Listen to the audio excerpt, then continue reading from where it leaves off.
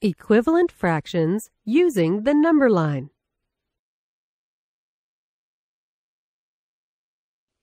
Take a look at this line numbered from 0 to 1.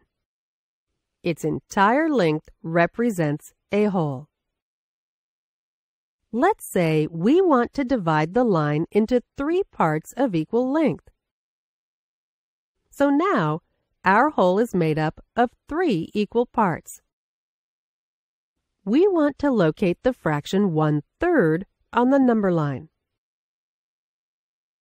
We start from 0, and we move across exactly 1 part. The end point of the first part is the location of 1/3 on the number line. Now, suppose we take a copy of this line. Here we have 2 number lines that are exactly the same length. But this time, we will divide the new line into 6 equal parts instead of 3.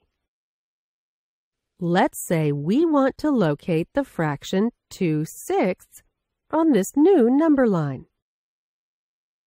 We know that we can find larger fractions by combining unit fractions. So we start from 0 and move across exactly 2 parts. Joining 2 equal parts on the number line means combining 2 copies of 1/6. And this gives us the fraction 2/6. So we label the endpoint as 2/6. Now, if we draw a straight line and go downwards from the point 1/3 on the first number line, we will get to the point 2/6 on the second number line.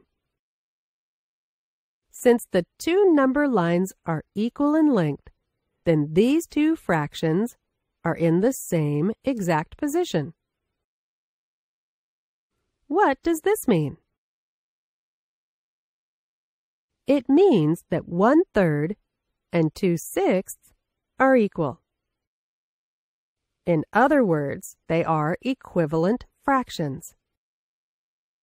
Because on the number line, they are found on the exact same point.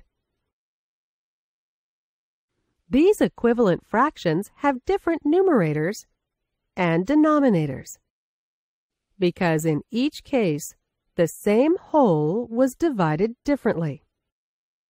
Our first number line is split into 3 equal parts, while the second number line is split into 6 equal parts.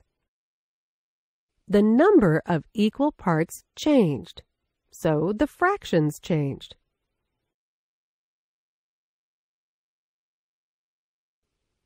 In this lesson, you learned that equivalent fractions are found on the same point on the number line.